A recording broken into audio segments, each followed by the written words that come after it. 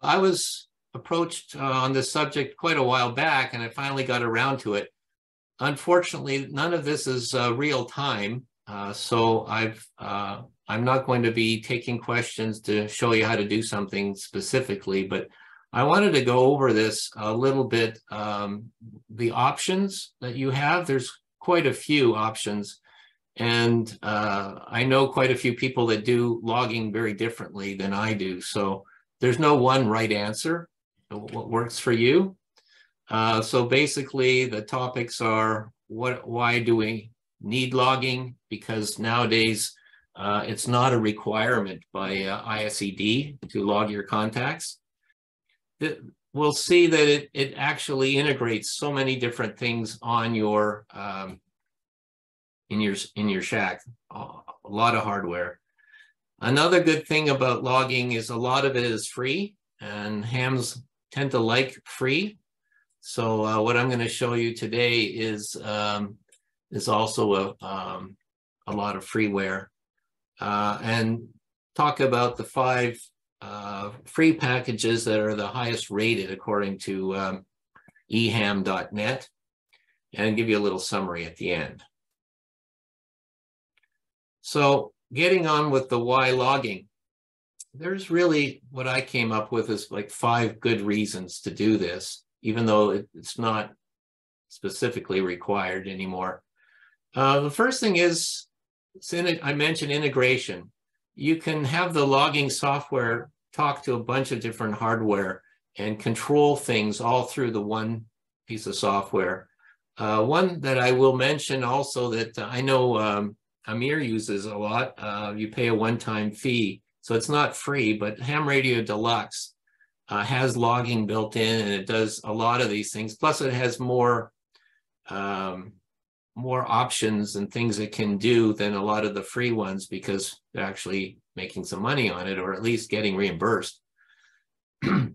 But talking to your rig through what's called CAT, or CAT control, you can actually have it set up so if you have a rotator that reads your band data, whatever, you're talking to Japan, it'll rotate your Yagi to the proper heading. It can generate CW, digital modes. Some of these logging programs have built-in or third-party applications.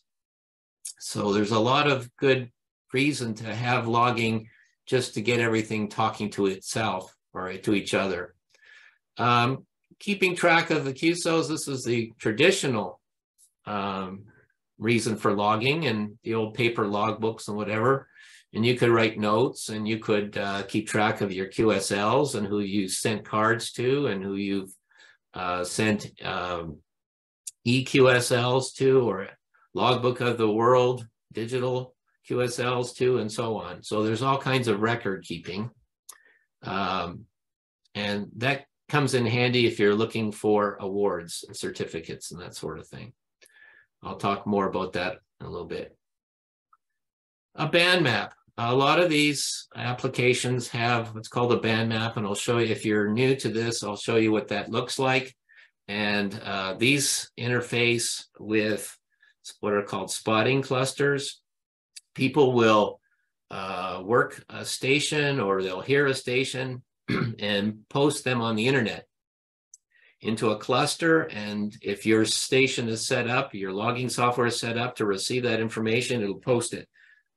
So right away, you'll see that 3Y0J is spotted at this frequency by so-and-so, and they're doing CW, or they're doing FT8 or whatever. So and you click on them, and your radio goes right to that frequency. In the old days, you had to hunt around, and maybe a buddy would call you on the phone or 2 meters and tell you that there's a good DX station on. Managing your awards, keeping track of, we call them countries. The ARRL really calls them entities, because like Alaska is not a country, or Hawaii, whatever. They're separate entities. I think Alberta should be a separate entity, but oh well. Anyway, so if you want your DXCC, you can manage that, all different bands, different modes. And your logging software can actually help you color code what you need, what you've worked and what you still need. And I'll show that examples of that. Worked all states, worked all continents, whatever. So these are all things you can manage. And then there's a data exchange format, which everybody uses pretty much. It's called ADIF. And I can't remember exactly what it stands for, but you can store all your information in a flat file and then upload it to different logging software, which comes in handy depending on what software you're using. For example, if you want to upload your log, if you're using Logger 32 like I do, and you want to upload it to Logbook of the World to work towards certificates from the ARRL, you just export it in ADIF format and import it into the LOTW, and it's very straightforward. In fact, a lot of these logging programs have the capability of going right into LOTW or EQSL or some of the other ones immediately, so you don't even have to do anything. And finally, integrating with third-party software. So for example, you want to do FT8, I've got it integrated with Logger 32 so that it actually shows me what grid squares I need by a color code. I collect grid squares from around the world, and it'll come up as a green grid square or something. I say, oh, that's a new one. So I'll try to work the guy. And then it automatically, once I get a Roger 73 from the guy in FT8, it automatically goes into Logger 32's database as well, and then checks off that I've got that grid square. L32 Lookup is a third-party program by November 2 Alpha Mike Golf, and it looks up the call sign that you type into your logging window, or that gets in there one way or another. It could be clicking on them on the band map. It comes in there and automatically looks them up on QRZ.com and populates a little box in the Logger 32 that tells you their name and their QTH and a few other things about them. So all this can come together. All this information can be in sort of one-stop shopping location in your shack with a good logging program. Any questions up to this point? Jerry, is there any benefit to using multiple logging tools? Yes, yes. And we'll come to that very quickly, actually. It's a good question. So these are the 5 programs that were highest rated, that were free in EHAM. And just as you asked that question, Club Log really, to me, is not a logging program. It's what you upload your logs to see what you need in terms of certificates or goals that you're working towards. Plus, it has some other advantages too, which we'll talk about shortly. There's another one by this Italian ham called Log4OM, which stands for Logging for Old Men or Old Man. It sounds like a movie title almost, but anyway, it's actually quite a good program. It's free and it gets a higher rating than Logger 32. A few years ago, a buddy of mine was really pissed off with Logger 32. It had some really nasty bugs in it, and he went for Log4OM and was able to upload his log in ADIF format, or ADI format, I guess, and he really liked Log4OM. So, and he never looked back. So it's definitely something you may want to look at, and I'll show you an example of that. Logger 32 is what I use. They have a really good, well, actually here in Calgary, we had one of the beta testers. I don't know if he's still doing it, Jerry V6LB. So if I ever had a question about it, I'd contact him, and he usually had a good answer. I don't know if he's still doing that or not. I know he's had some health issues, so he may not be doing that right now, but Logger 32 has a lot of features and it's quite complex, but they have a good groups.io group as well. You can ask questions. And I'll be spending most of my time here tonight talking about that. N1MM Logger was written by N1MM, and he's a real contester. And it's the most popular contesting logging program there is. Not necessarily the best, but it's still gaining market share, even though it's free. And this is one I've used for contests. And what I normally do is I take my log once I'm done the contest, and I output the ADI format and bring it into Logger 32. So I have one complete log of every contact I've ever made. And one of the things you can do in Logger 32 is you can, it has a contest field in the database, so you can tell it what contest you're importing. So if you ever want to look up ARL DXCW 2004, you can find that in there and see all your contacts. And finally, there's WinLog 32, which is a real bare bones thing. I think that one is from the UK, but it has some advantages as well that we'll talk about. So a lot of it has to do, it's kind of like the car you drive. You start driving one make and you like it or you don't, and you end up eventually with sort of a preferred manufacturer or type of vehicle that you like, and you keep going with it. And so once you kind of get into it, you stick with it, I think is pretty much the case. Okay, let's move on to Club Log. So Club Log, you have to join this. There's no restriction or whatever, and you can put in your call signs here. V6TL, my previous call sign, which I still have as well, CNU, before I got my 2-letter call in 2009, and my very first call, V3HCN, when I was 16. So I've got all that, and I still had my records from way back when. So anyway, and you can see it's got a list of all the entities that are recognized by the ARRL and whether you've worked them or what band. And C is confirmed, a green C, yellow with a W is you worked but not confirmed, and Y is granted, I think is a, or is a, no, V is verified. Okay, verified is the same as what ARRL it's called granted.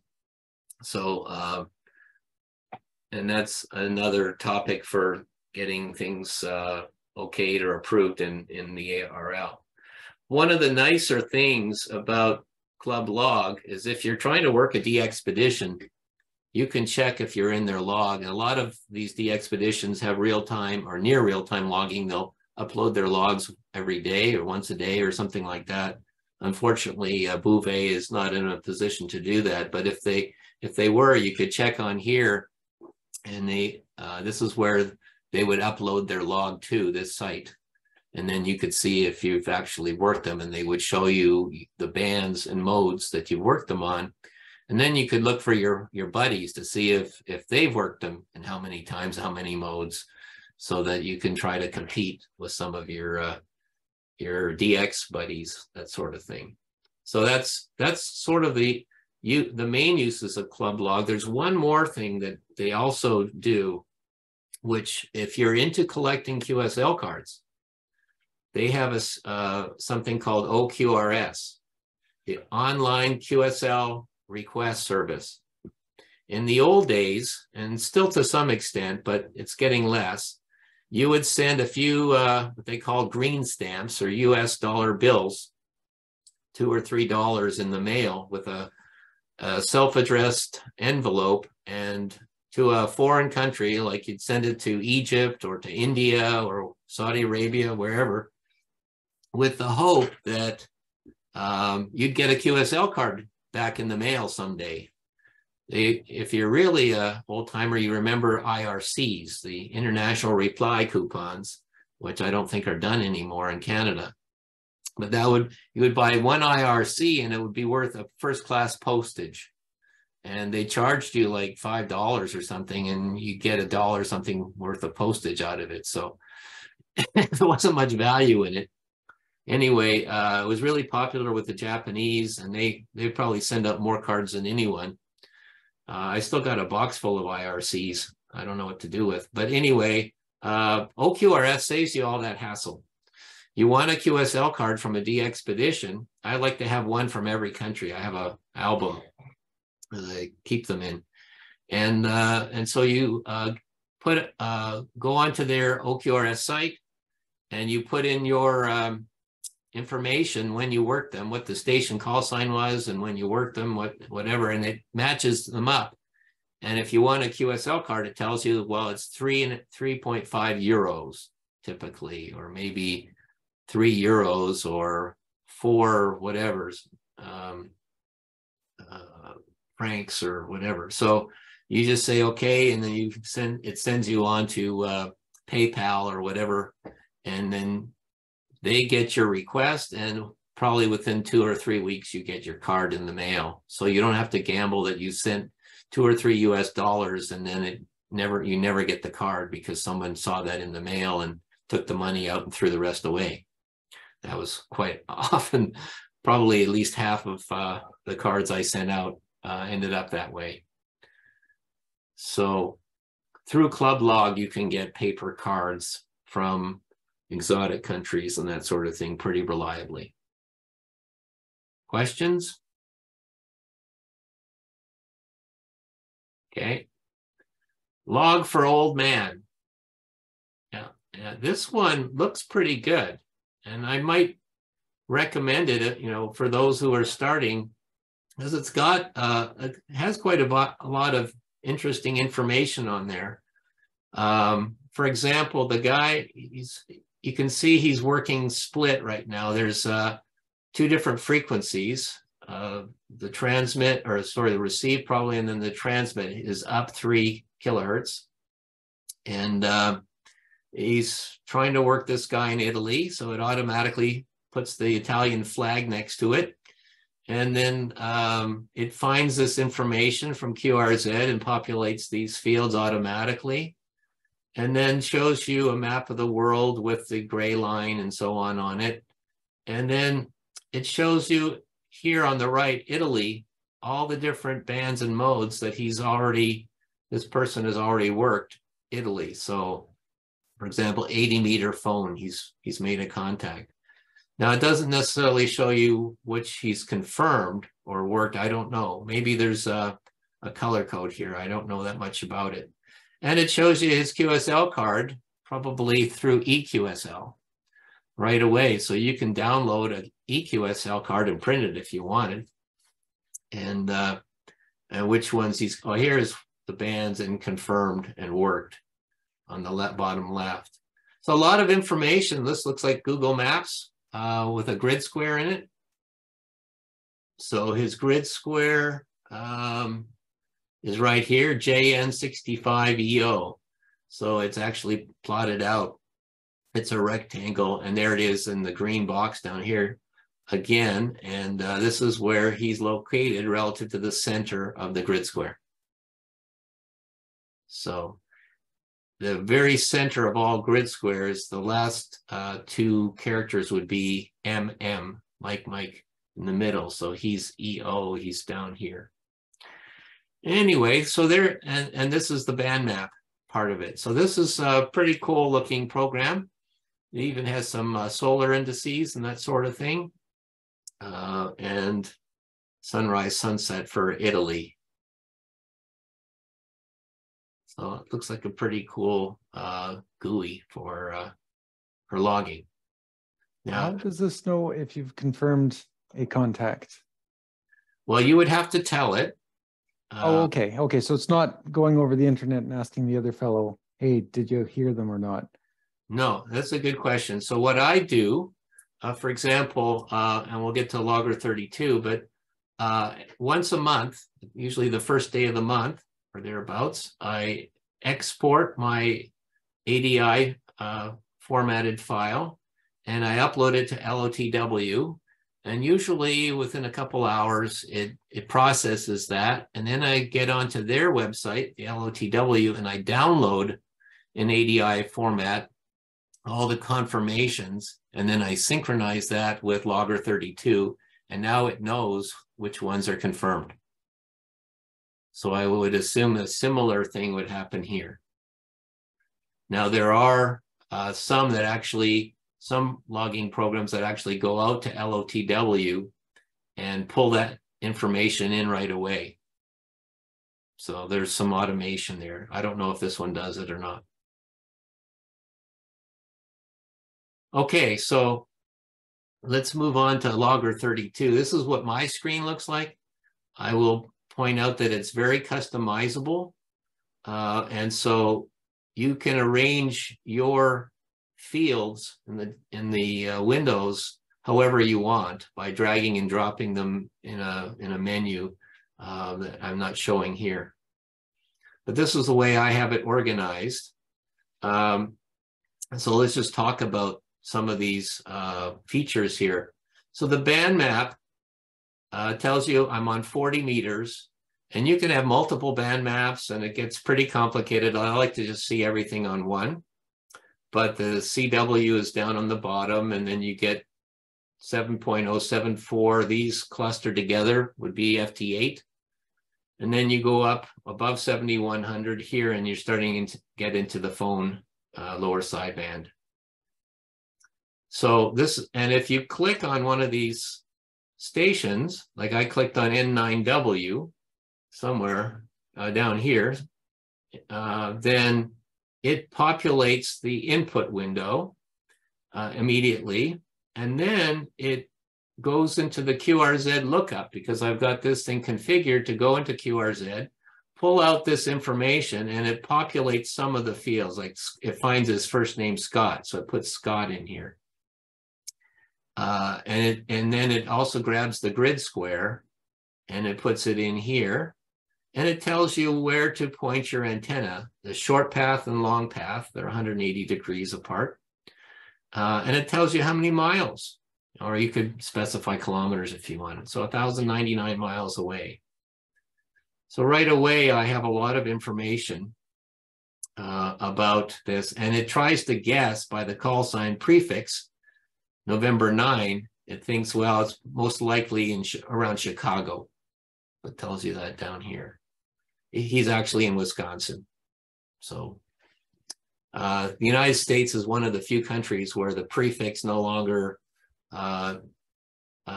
belongs to the location. If you had this call sign, you can move around the country and keep your call sign. In Canada, if you're in Alberta, you're a VA or VE6. Unless you get special dispensation from ISED or I'm not sure if it's RAC to get a special call sign for a contest or something. But we would get, like, I think Sugar Victor's for the WPX coming up, they're going to be Victor Charlie 6 X-ray, I think. Anyway, so that, and then if you type N9W in there or click on him, one more thing also happens automatically. It finds them in the previous QSOs and tells you all the different bands and modes that you worked them on. Now notice in here that all of these contacts have a sort of a salmon color in the background. That tells me that I have not exported these contacts to LOTW. Once I do that, it becomes a white background. So I know that I've still got work to do at the end of the month or beginning of the month to get all these exported, and it will only export the ones that are flagged automatically. When I make a new contact, it's pink until I actually export them. And then it says, do you want to update all the contacts that you tell it that you've exported them all? I say yes, and then they all turn white. There was a contest for the month of January when this was going on for WRTC, that's the Ham Radio Olympics. And all these different stations had the prefix W. You'll see in my the suffix W or WRTC in different countries. So I was trying to work as many of these as I could. and it had real-time logging for them. I could go on a website and see just how many stations I worked for the month of January. It's over now. And out of 109,000 stations in the contest, I ended up number 1530. So I did pretty good on that. Worked about 150 contacts in the month of January, all over the world. The other thing that goes on here, there's this local host. And so I mentioned spotting networks or spotting clusters. So I can go in here and local host, and you can see down in the bottom here, VE7CC. He has a website and a web page that hosts the cluster information. And so when I subscribe to him, I have to log in here in this window and with my call sign, and right away this starts scrolling and these spots come up. And if I send a message in this local host window, show me all the last 50 DX spots, this thing starts moving and I see all these different call signs. And then if there's something I need, it puts a little dot in the map on the left side. I can even click on the spot on the map and it'll take me to that station, the frequency and whatever. So it's all very interactive. And then of course, N9W is a US station. And so in the bottom right corner, it shows me all the bands and modes that I've worked US stations. But if it was Germany, it would show me all the stations and bands and modes I'd worked Germany. So it gives you a lot of information right away. Now, on the top, there's a whole bunch of icons in here, and this gives you additional capabilities. I'm not going to mention too many of them, but here you can see it looks like a Morse key. You can actually use this as a keyboard to type in Morse, and it'll send Morse through your radio as well, which I sometimes do, or RTTY and so on. And so there's a bunch of different things that you can add in here. And then down in the bottom, there's also other things, data terminal. You can do this with 2 radios. So I'm on radio 1. I don't have it set up for 2 radios. I don't have a rotator in here. You can attach, have it talk to a TNC, Telnet. I don't have that one on it. Well, when I took this picture, but I sometimes use Telnet for the spots. You can have automatic antenna switching if you want to do that. Digital voice keyer, so you can record your voice and have it play your voice. If you want to call CQ or whatever, you can set that up. Micro ham, that's a way of electronic keyer for CW. And then it's got TCP and UDP for different protocols for connecting through your computer. And the UDP is what you use to connect to FT8. And so I use that, and you specify the port, and in WSJT you give, or JT, whatever it's called, you can specify what port you want it to talk to through UDP to the logger 32, and it will automatically log your FT8 in here as well, or any of those digital modes that you can do in WSJT. So it's a lot of stuff, and it even shows you so your solar flux and whatever. Okay, setting it up, there's been some questions as to how to do this. I use a pan adapter, and Larry Phipps, N8LP, wrote this software for multiple or virtual COM ports. It's called LP Bridge. This is version Bridge 2 version, whatever. And so I actually set this up. I'm not going to get into too much detail here, but my rig is a Yaesu FT5000, so I can select that. NAP3 is the software that I'm using for my pan adapter. It's free shareware, and it has the waterfall and spectrum display. And this creates a virtual port, COM99, that I specified here. And my rig, my Yaesu 5000, is actually on COM 11. And so I've got that. This is from the Logger 32 window. I set that up through my FT 5000. And so I can actually have the pan adapter display going with Logger 32 this way with these virtual ports. When I run N1MM, I uncheck these COM 11 and I go to COM 12, and that runs automatically. It will load this program, auto launch, and run N1MM with the pan adapter, not with Logger 32. So, like most things, getting the COM ports straight is probably the hardest part, getting set up. For the CW machine in Logger 32, I use COM port 5, and then so it's set up here COM 5, and so I can type in like this and save this as my CQDX button, and then it will automatically send this out through COM port 5, which keys my rig through my I have a Sound Blaster box that handles the COM ports too. So it all works pretty well.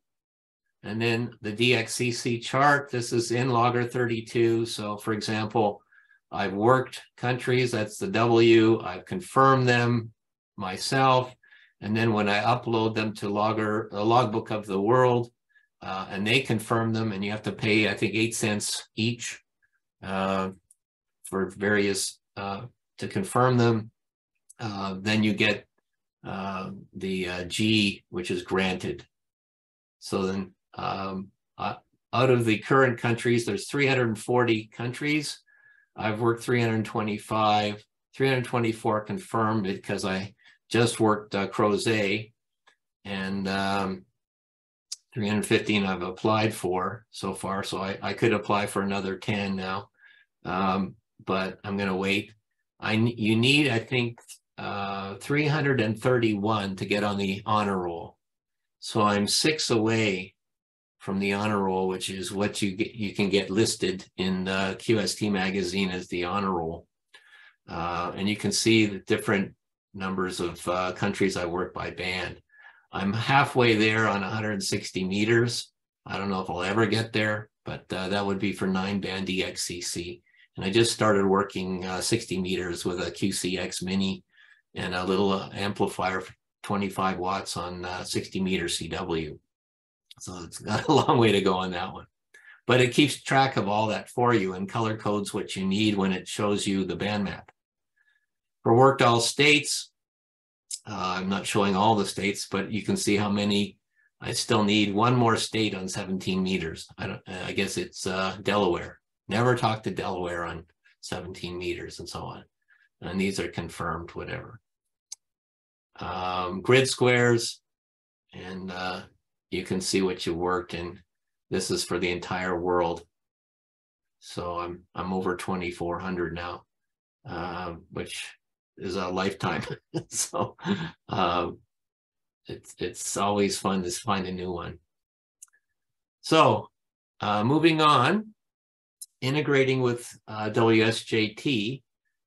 So here is WSJT-X on the top left and top right. And if you're not doing that, I have another little presentation afterwards which describes a little more, because we've had some questions on that. I don't know if I have time tonight or not, but we'll see. And so again, here on the right-hand side, in bright red are the, well, this column is the grid square. And this red box came around it because I needed that grid square. I'd never talked to this guy in this grid square in China before. BG, I can't read it, BG6PYY. And there it is. Oh yeah, you can see it in here. So he's in OM75. And so I needed that. So I called him. And I finally got through to this guy. And there's his report to me. And so now I worked this guy. and I got the grid square. This is another example. Okay, the reason I showed this one is I mentioned before that all my new contacts go in as pink. This is right after I updated Logbook of the World. And then when I downloaded all the confirmed contacts, they all come in as highlighted red through the line. So that means these are all confirmations. The white ones I haven't got confirmed.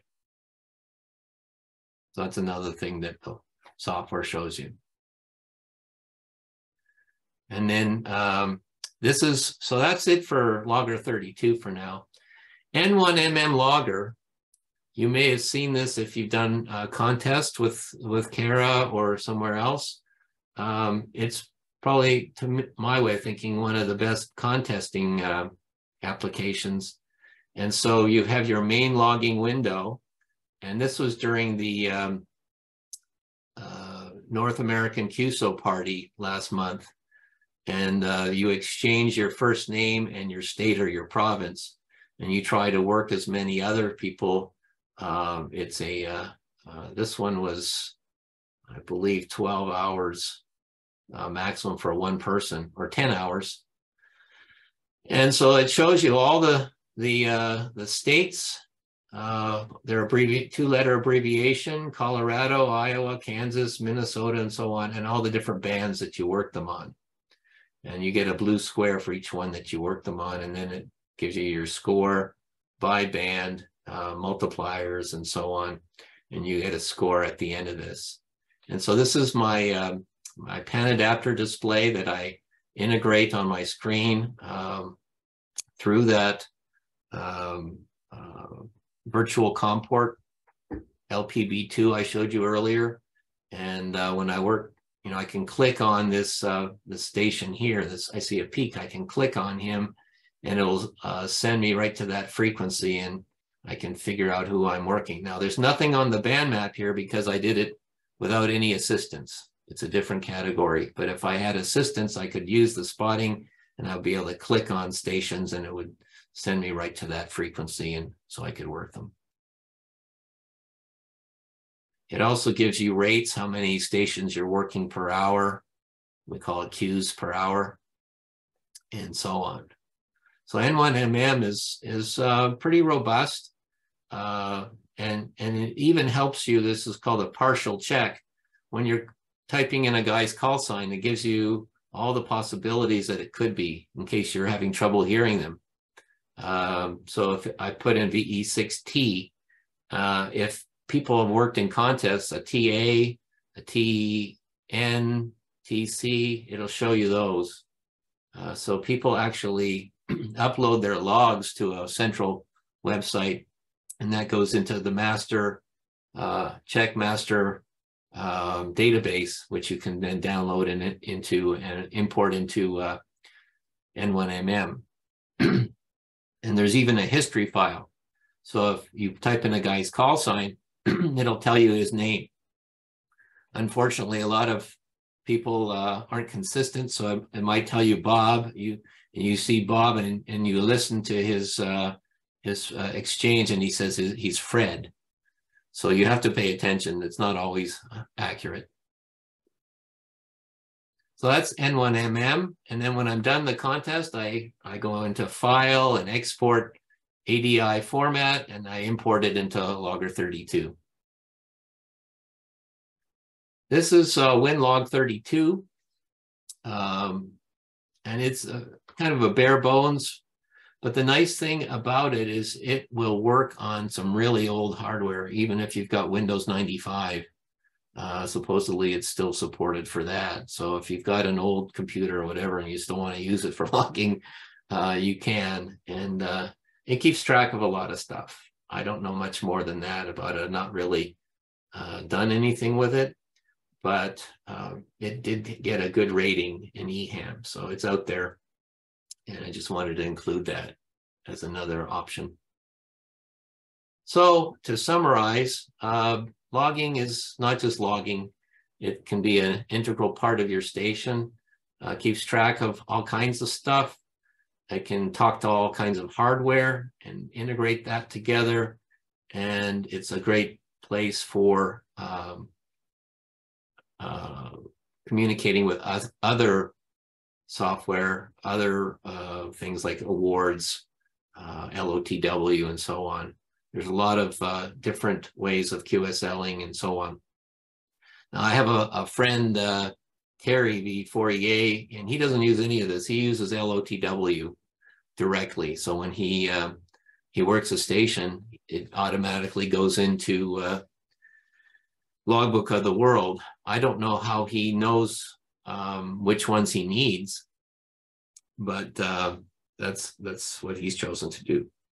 So different people do different things. That's great, but I'm just showing you that I found Logger 32 pretty reliable. It does have its glitches every now and then, but they're pretty good at addressing those and coming up with a new version if it's serious. So, any questions? Jerry, when you use N1MM, how does Logger 32 know what you've worked? It doesn't. In fact, until recently, you could not run the two together. They would conflict with each other. Now, I think especially if you loaded Logger 32 first and then tried running N1MM, it wouldn't work. If you run N1MM first, I think you can now run Logger 32, but they may conflict. So what I do is I do my contest, and then when I'm done, I export everything and put it into Logger 32. That way it knows everything. So this, yeah, you talked about, what the most difficult thing is. I mean, all of these logging programs are so rich that if there's newbies here that are getting going with it, I really advise you get a template from somebody that you know, and because you've got customized columns and colors and all sorts of things, and the defaults in any of these is just not easy to follow. But another really issue that I see here is maybe you might make a comment on how you handle your databases. Do you make a new database for every contact or every contest? You do have to in N1MM, but your main day-to-day logging, do you have a new database for every year, or how do you handle that? Good question. In N1MM, I've used the same database ever since I started blogging and contesting in 2004, 2005. And in Logger 32, I've used the same database ever since I started there as well. In fact, what Logger 32 did a couple of years ago, they came out with version 4.0, and they changed the internal database to a different engine, so that you could have over 1 million contacts in your database. Some people were actually running up against that limitation. I've got something like 80,000 or whatever contacts, but I've never had to change that database. Now, what I do if I go back to Logger 32 window, you see these two icons here under the file. The first one is to save your database so that you can export it and archive it, so that if anything, and zip your database, so you can save that, and if something goes wrong, it's all archived. The other one, this icon next to it, is to archive and zip all your configuration files in case you lose that. And you can store that in a separate place so that you can always recover that. And once every month or two, I do a backup of all this stuff to another drive. But I've never had to start all over from scratch in this. And in N1MM, you always use the same database, but you use a new. There's an option, new contest in database. So it remembers all your personal information, your call sign, your grid square, and all that kind of stuff. but for each contest, it's starting over in its own sort of internal database, but it's part of the master database. Yeah, that's one thing you have to get your head around, because I wasn't sure if those contests were new databases or just a contest in it. So even getting your head around some of that takes a little while. Yeah, you basically start out and start poking around and seeing what makes sense and what doesn't make sense, and then asking questions and looking at the help. And it's just, but you're right, there's a lot of complexity. And so depending what you want to do, it can be a little intimidating at first. But I mean, you look at the database here and you've got your date. And if you click on the top of any of these fields, it'll sort that particular field. So your log will, if you wanted to sort by call sign, it'll alphabetize your entire log. Or by frequency, you'll start out with the lowest frequency and so on. Some of these are not very useful, but I obviously have it sorted. The most recent is on the bottom here. And so on, for example, my QRZ page, when I'm done updating for the month, I take that, I also update that page, and you can see my most recent contacts over the past month from the, chronologically from this database goes into there as well. One other comment I might make is that you mentioned lookup in QRZ. That does require a subscription, at least at a minimal level, in order to do a lookup there. Also on Ham Radio Deluxe, it is a one-time fee of $100 US, but that's really only good for 12 months updates anyway. After that, I don't know what the renewal fees are on there.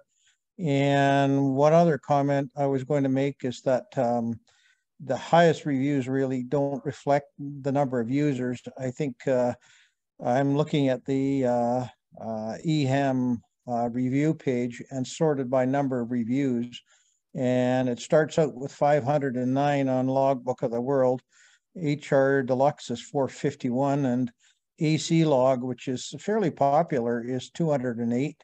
DX Lab Suite is 177, and Logger 32 is down to 69, but I don't think that reflects the number of people using it. Obviously, N1MM is probably used by more people than any other program. So, but anyway, AC Log and DX Lab Suite. DX Lab is the one that I'm using, and those are extremely popular. So that's just another comment. Is there a fee for DX Labs? Nope, not all free. And it is modular. It has a DX keeper. It has a separate kind of a digital interface. It has, I think 3 or 4 modules that you can launch separately or whatever. And it's a little more flexible when you have multiple monitors and you want to move stuff around in Windows, that kind of stuff. So anyway, I loaded up about 5 of these, and I tried Log4OM, and I was not, it just seemed restrictive. And I don't know, it's more of a kind of a European or continental way of thinking there. So I kind of liked AC Log, and really do like a Logger 32 and DX Lab Suite. So in my mind, those are the top 2. Okay. So Jerry, when you work FT8, this lower left, that's pretty much all you have, like to track who's calling you, and So what I have on this screen here. well, no, this is a standard, Yeah. This is the worker bee, right? This is WSJTX. Right. But, just, that massive call signs, the only thing that helps you to distinguish who is on the air is just down here where it says 20 meters FT8, right? And well, the call signs are listed here with Right. the signal strength. Yeah, I'm just, I'm using what's it called? The grid tracker. Yeah. It's, just, I'm just thinking it's a little better than that. It's gives you more information. Yeah, that's a separate application for sure. Mhm. That's another way of doing it. This shows you these two windows here are band maps. These are part of Logger 32. So it's actually populated. You watch the 15 seconds go by. These call signs all scroll through, and then you see it populate this box here. And if anybody's calling me, they're on the left box. Mhm. And the reason I like this is I can instantly see if I need any of these, because if they're a new country or a new grid square, something new for that band, there's a color code that goes with it. Okay, I understand now. Okay, thanks. So Jerry, question for you. So you're naming a number of different options, and of course, everybody here is going to try one and go, man, maybe I don't like that one, and try the next one, and so on and so forth. What's a typical way or best way, for example, if you are going to switch from one logging program to another, to not have to re-enter all of your log entries, right? Is there a common way to like export all of your contacts and then import them into something else? And that way you can kind of kick some tires and use all of them, if you, I guess, until you settle on the one you like. Exactly. Well, that's the ADI format. And so every one of these programs has the option, and you go under File. Unfortunately, this isn't live here, but you'd say File, Export, and gives you your options. And ADI, and there's and it's a standardized format. And then you export that file, and it has an extension of .ADI. And then you go to your new program, and you key in your call sign and whatever it requires for startup, and then you say import log, and away you go. Okay. Now, do you ever run into problems where like the field names or column names differ and they don't match up? No, because part of the format tells you, like it's, I don't have an example easily here, but the ADI format actually has like the less than and greater than signs around each field, and it tells the next, like there's a descriptor for each field, and so it reads the descriptor, and it says this the QTH is 20 characters, and then it expects 20 characters, and then the next field comes in, and so on. So it actually is self-identifying all the fields that are in it, and so it's a very easily understood format if you want to actually go and look at it yourself, edit a file. So it's I've never had a problem importing ADI format. Great, thank you. Another interchange is via Logbook of the World if you're using that. So if you have a program and you've uploaded everything, or from the beginning of time, you've got all your stuff in Logbook of the World, most logging programs allow you to download from it, and then that would repopulate your program. I don't know if you get all the information, but it's another way to do it. Pretty close. They have two different levels of verbosity in the download. So you can download a standard format and the extended, and then a super extended. So if you've got a lot of detail in there from LOTW, you can capture most of it. So having a uploaded database, fairly current database, into LOTW or EQSL is another one, is like a backup by itself. You can always recover, because you can export that as ADI format and bring that into any logging program. Another thing that maybe should be mentioned to the group is specialized logging. And I don't know if Ken is still here. Don't know what he's using for SOTA stuff, but there are, specialized logging programs for those kind of things. So that's something else that should be mentioned anyway. Thanks for the segue, Peter. Yeah, I was going to ask about that. 85% of my logging is SOTA. And of course, POTA is also growing in popularity, and worldwide flora and fauna and all that. And a lot of these logging programs don't have either input fields that you need, like the SOTA Summit reference, or they don't have a specific export format that includes the format that, for example, the SOTA website's looking for. Some of them do have that, and I think some of them, like AC Log, are sort of like configurable to do that. So it might be worth the money for me to go with something like that. I noticed some of the ones like Logger 32 there had a field for IOTA, probably because when it was built, that was, you know, the first and only kid on the block. But now, you know, SOTA is huge compared to IOTA. And it'd be nice to see more of those specialty formats. A Logger 32 has a SOTA category for keeping track. Ah, It does not have a POTA yet. okay. Oh, Ken, look at, I put it in the chat. It's called HAMRS. HAMRS. Yeah. Works on Windows, works on Mac, works on portable devices and stuff like that. I've started to use that for POTA, and I'll tell you what, it kicks butt.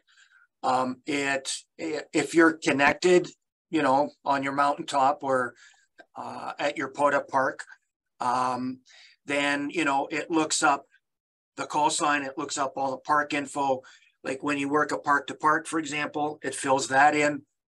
So if you're connected to the internet, right, it populates all the fields. Otherwise, you just type in what you need, and it's all there. And then there's an export ADI. And so when I'm done my activation, I export it and then I post it on the POTA website, and poof, it's there. So it does POTA, SOTA, general logging, which is kind of, it's kind of a half attempt at, you know, basic logging. It also does field day and winter field day. Excellent. Thanks for the recommendation. And you can it's free.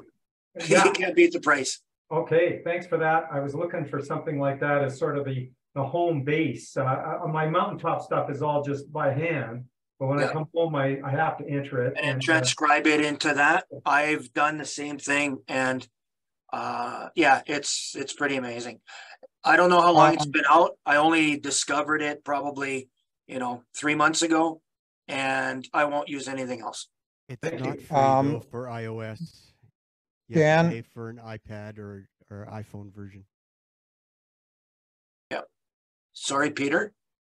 Yeah, I was going to mention that, Dan, and I had that loaded up about a year or 2 years ago, and I totally gave up on it. It was, there was, you know, I was watching of course, it was on the forum, and it was broken. They broke the databases. People were losing stuff. It was an unmitigated frickin' disaster for a lot of people. I have to say that. It was not a professional product. So, but look at it now, the current version. And, you know, I've been using it, like I said, now for several months, for several activations, 20 some odd activations, and it hasn't hiccuped on me once. It's been solid. So old version versus new version, I stand by my comments on the newest version.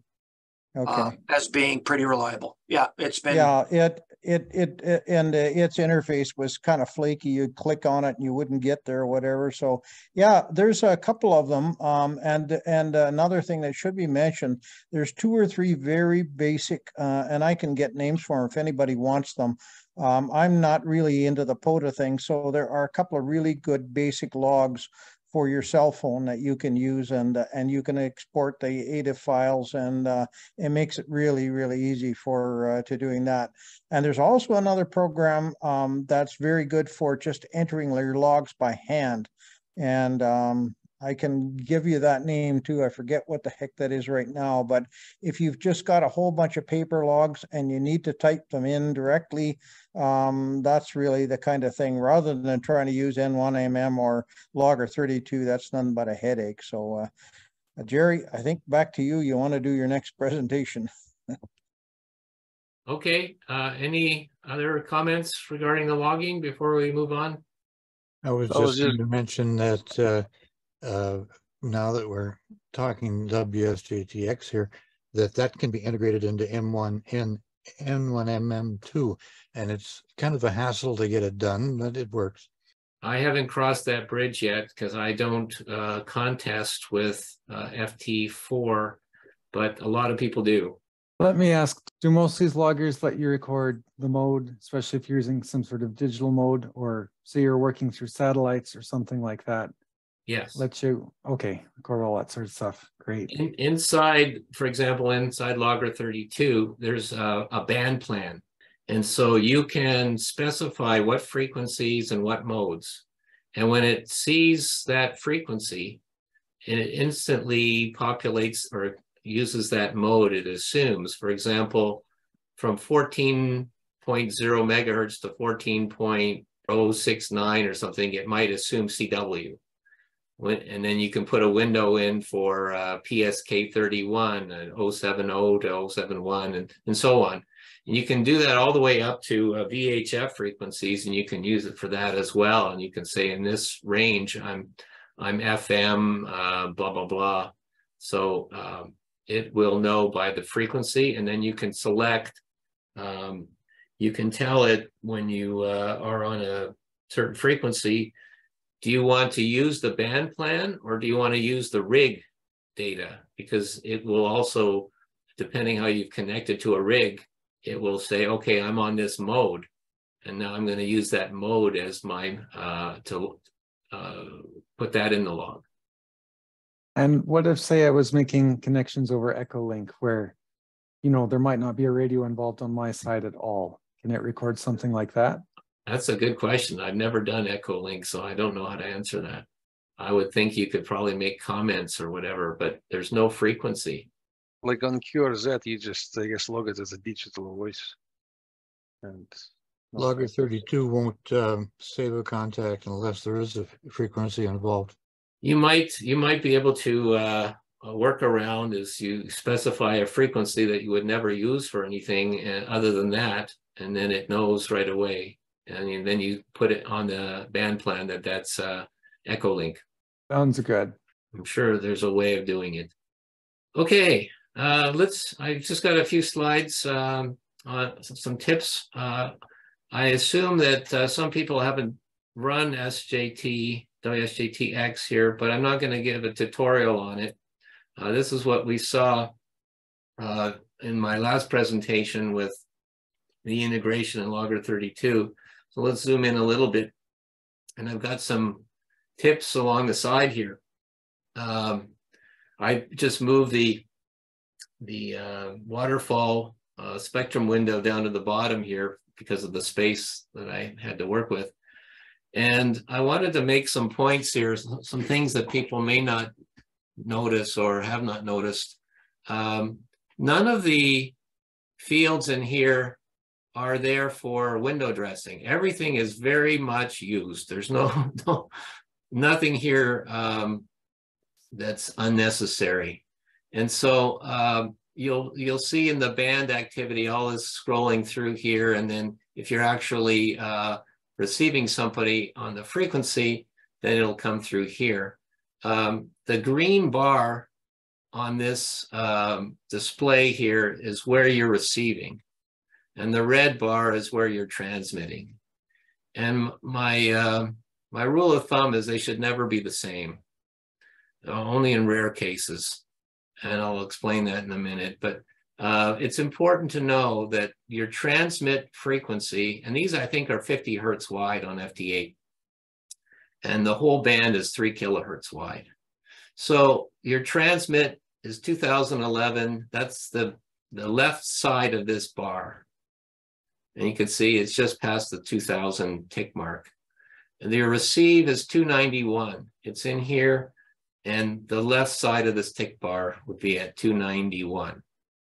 So these are your two frequencies that you're working with. Now, why do I say you should never work like this little checkbox here, hold TX frequency? I always have it checked, because if you don't, it will set the receive and transmit bars at the same point. You'll be using the same frequency like simplex. And it comes as a default not to be checked. Well, if you click on a station you want to work, it's going to send your transmit frequency or set it to the exact same frequency as they're at. And a lot of people do that because they don't know any better. And so typically what would happen is if you're transmitting on their transmitting frequency, chances are somebody else is doing the same thing and you're competing with one or more stations trying to contact them on the same frequency that they're on.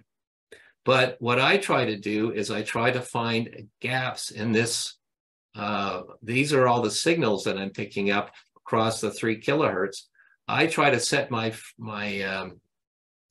transmit frequency where I'm not hearing anybody. That's an open frequency. That gives, now I can't hear everybody, but that gives me the best chance that I can do of them hearing me rather than being interfered with by any one of these other stations. So the way you do that is you hold the shift button down, and then with your left mouse button, you click on the left side of where you want to be, and it moves your red bar here exactly into that position.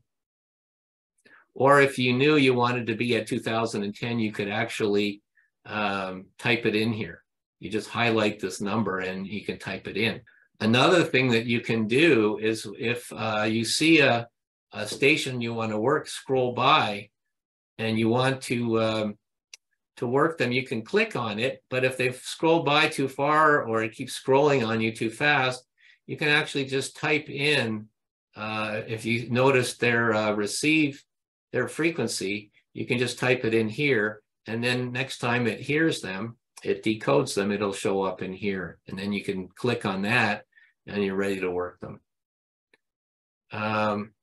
Another thing, if you're not familiar, if you click on the erase button once, it will erase all this information that you've been receiving in your receive thing. So if your green bar is listening, a guy over here, and you've been recording all this stuff, you want to clear it out, you hit erase, hit the button once. If you want to clear everything out, both windows, you hit it twice. So that's another thing. If you've got your radio set up on 14 meters, let's say it was 14.2, you were doing some phone and now you decide to go work some FT8, the fastest way is to go click on the mode menu button, and then it'll drop down and show you possible modes. If you want to do FT8, just click FT8 and it'll use the database that's internal, that's defaults, and it'll go to 14.074 automatically, rather than adjusting your rig or typing in the number or whatever. If you want to do FT4 mode, FT4, and we'll go to 14.080. So that's a quick way of moving around. Question on this, Jerry. Yeah.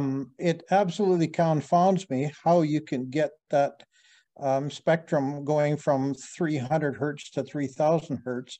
Now you're in Logger 32, but I was just no, I'm not. No, this is in WSGTX. And what you do, I haven't shown it here and I don't have it live, but under controls in this window, there's a little underneath this green arrow, there's a box for controls. And you can specify the range 300 to 3000, whatever you want. Okay. I thought I tried that, but okay, we'll give it a try. Yeah, and the other thing you have to do, I think there's another, it's been so long since I've done it, but there's another parameter that something to do with the step size, which you have to fool around with. There's a question, could I have used JT Alert? Yes, I haven't been using that lately. I did load it and looked at it a long time ago. But you can use that it ties in very nicely with WSJTX. Does anyone else want to make a comment on that? I tried JT Alert and Grid Tracker, and I prefer Grid Tracker. Okay, I typically don't use either one, but I have tried them at times and I didn't find any additional functionality that I didn't already have when it was integrated with Logger 32. But if you don't have Logger 32 integrated, then it's definitely one of those two you should be looking at. I don't use any other login software, just Grid Tracker, and uploads it to QRZ or LOTW. So Yeah. Yeah, Grid Tracker has a number of log upload capabilities, both to some online logging as well as other local logging software. So it's got quite some configurability there. And then, of course, you can post to PSK Reporter and things like that. You can also, if you have ham clock, you can also send, like if you click on a station to work it, so that it'll update your ham clock, you know, move the pin and then show you the, you know, the path and all that sort of stuff to that other station. Right. Another thing that you can do here is, and this not too many people know, if you see a call sign or you're looking for somebody, you can actually type the call sign in this field here. You don't even need a grid square, but if you know it, you can type it in as well. And then you hit the button, generate standard messages, and you're ready to go talk to them. So right away, you don't even need to see who's on the band or whatever. If your buddy's coming on. Yeah, that's exactly what I did for the expedition. You just type it in, click All on right. generate, and enable transmit. So Jerry, what about the tune button there? The tune actually just allows you to see that you're talking to your transmitter, and also the power out. You can adjust. You have some control over the power as well. Now, I was recently contacted by a ham in Florida who said I was overdoing things a bit, causing some harmonics. And he gave me some suggestions, so I'll talk about that. And he was absolutely right, because I was wondering why they were picking me up on, when I was doing FT4 on 20 meters, I was also being spotted on the FT8 frequency. So yeah, you gotta watch that ALC meter, right? You exactly. To, but there's a way of actually helping that out, and I'll get into it real soon. Yeah, you know, I settled on a DT gain on my ACE would be 3 out of 100, right? Yeah, okay. Setting up, I've just got a few slides. One of the things I will say is make sure you type in your grid square correctly. I can't tell you how many times I've been excited for a new grid square and they've messed it up. They've transposed letters and numbers or whatever in there. So that's easy to do. Most of these things, the defaults are pretty good in the general setup. When you go into selecting your rig, it's of course rig specific. Getting the right COM port is usually most of the battle, and making sure that your baud rate is compatible with what your radio is set at. This is what I've been using for my radio. Now, I had this problem with the harmonics or whatever that were being generated here, and the guy said one of the best ways to mitigate that is to always use split operation and set it on rig. If your rig has VFO A and B, you can do this. And most modern rigs that people are using are well capable. And he said, what happens is the filtering that your rig will do, this actually changes your transmit frequency for VFOB. So you'll notice if you're at 14.074 for your receive, your transmit might be 14.073. And then it's actually compensating for that in the audio tone that it generates. So keep this on split. He said that gets rid of most of the problem. And I heard him, he heard me again. He said, your problem is gone once I went to set this on rig. It also makes it easier when you want to jump to Foxhound mode, because it has to be split. It has to be split operation for it to work on Foxhound.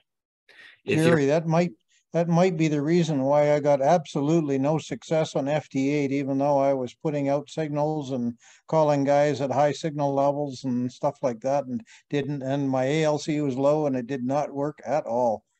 Well, I made thousands of contacts when I had it set to none, but probably not the best quality signal, because I put out typically about 200 watts for DXing or whatever. Yeah. And yeah, Dan, that's low compared to most people.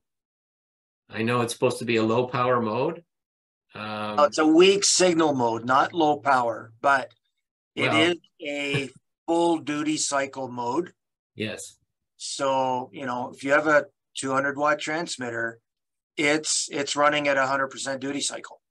Right. Makes a lot of heat and so on. So exactly. If you're running a IC 7300, they recommend about a 35% duty cycle, which would give you about 35 watts out typically, something like that.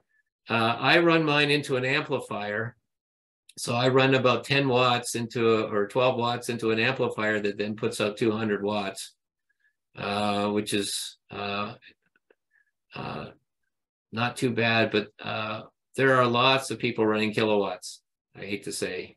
Oh, I know. I saw a guy was like or plus 28 dB. He was a W6 station. Yeah. And he was plus 26 on my waterfall. Yeah. And when Bud is on, who lives a few blocks from me, and he's on with 100 watts, he's plus 26 or so. Yeah. So make sure you try that. If you have an old rig, you might have to use Fake It, and that works. Yeah, and 15 watts, it's amazing what you can do with low power when the band's open and you don't have QRM. I have tried, I remember for weeks and weeks, I tried working on 40 meters into Indonesia because there were a bunch of grid squares I needed for in the mornings on 40 meters, Indonesia's open, and they couldn't hear me with 200 watts. I could hear them. I don't know what they were running. And finally, one day I decided to go up to 400 watts, and it was the first time I worked these guys. So weak signal, I don't know. They just, but I don't know what power they're running. But I normally don't run more than 200 watts. The last tab on here, Advanced, this is where you get into the Fox Hound. So you check this box and make sure Hound is selected. And everything else, I'm pretty much leaving alone, the defaults. If you want to work contests or whatever, a field day, this is where you can do an ARRL field day or winter field day. You could possibly work that by putting these exchanges in there. But I am not a digital contester. I hardly have ever, in fact, I've never done a digital contest with RTTY or with FT4. Another thing to note, I like FT4 because it's faster, but it requires a stronger signal, but it will not work on split mode. So only the FT8 will work on split. So you will not hear these guys in the DXpedition running FT4 because they can't do split. Yeah, talking about DXpedition, you have to also go to Frequencies tab and change the frequencies to custom. That's one way of doing it. Or if you know, for example, instead of 1409.074, they're on 14.105.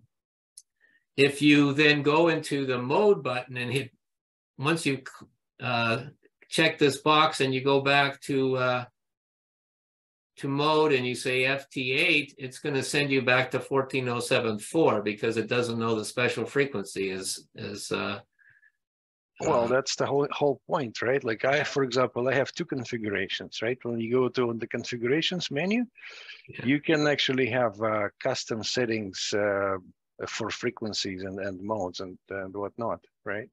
And then once you select it, like let's say I called it Bouvet, right? With my custom frequencies, I switch the configuration to it, and then I just select the band, and it sets the frequency for me automatically to what they use there. Well, there, I learned from you, because what I've been doing is I would find out what the frequency is. I would go on Foxhound mode, and then I would manually dial my radio to that frequency and copy VFO-A to VFO-B, and I'm ready to go.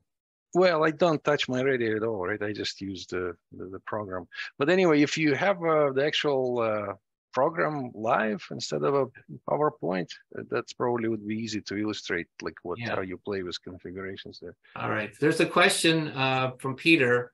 What is Foxhound mode? And so what you're allowed to do, or the capability, is the Fox, in this case the DXpedition, can talk to up to 5 different stations at the same time. And so what you would see is typically down at the bottom of this display, usually they don't do more than 3. I've seen 4 a few times. You would see 3 of these bars, these vertical bars where they're transmitting with a little bit of separation in between. So they're actually answering 3 different stations simultaneously.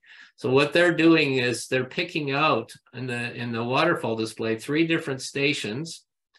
And what happens is when you're the hound, let's say you're transmitting and you're saying their call sign and your call sign with your grid square like this, then they pick you, and all of a sudden you see your red bar, your transmit, go down to one of these 3 columns here. Their receive and their transmit is now set.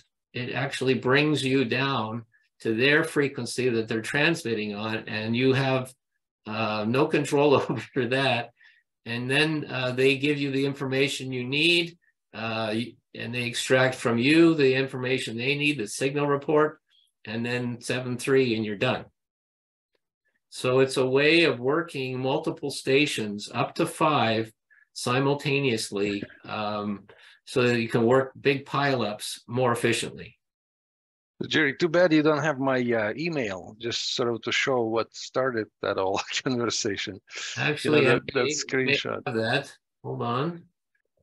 This is what, this morning I, I'm seeing everybody's calling Bouvet, so I'm joining them, right? And all of a sudden I see somebody calling me, but their call sign is a little strange. It's FOX HND.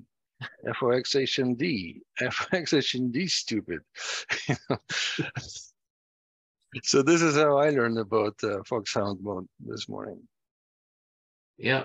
Well, I don't know. And honestly, I went and see what was wrong with the way I was transmitting, how it was obvious that I am not using that Foxhound mode, right? Like I could not tell. Yeah.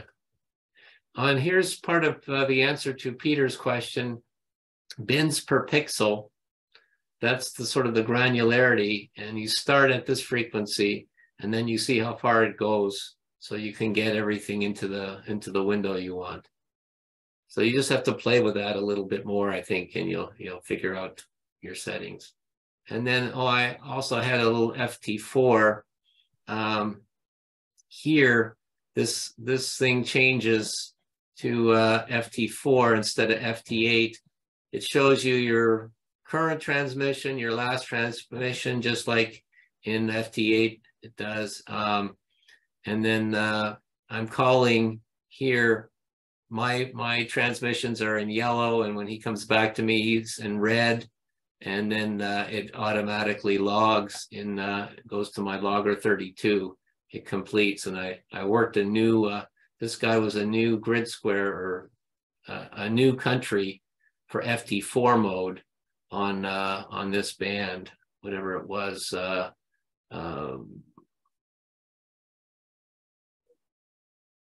Well, that's not the right, here it is on 10 meters.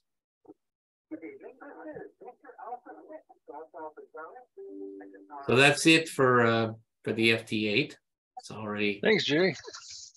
Hope that helps give you a few tips on working through it.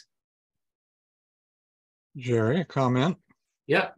The Foxhound thing on, if you can go back to that screen that showed the opening up the settings. There's a thing there that you have to set sometimes that's not It's one that says receive goes or transmit, receive goes back to the original frequency or something like that. It's on the general tab, I think. Yeah. And yes, down there towards the bottom, I think. Monitor returns to the last used frequency. You're supposed to set that for Foxhound. Okay. Interesting. I've not set that, but I've worked a lot of Foxhound, but I will. Now that you raise that point, I do recall seeing that in the instructions years ago. That's where I saw it, and I reviewed it just before I went into this, trying to get a hold of the Beauvais people. Yeah. If you don't have that checked, then once they've worked you, there's no telling what frequency you will end up on. They kind of throw you out. So if you want to go back to where you were originally, then have that box checked. Good point. Yeah, Jerry, I was able to, I just went into WSJTX. I was able to control, you know, kind of the grid, the spacing across it. The unfortunate thing in WSJTX, this is not an N1MM, but if you resize the window, then you lose those frequencies. So basically, you can't, you know, you can't really control the window size independently. It's kind of a bizarre thing. Yeah, I know exactly what you mean. I struggled with that to get it just to where it was, and then you leave it. Hopefully that was of use to some of you.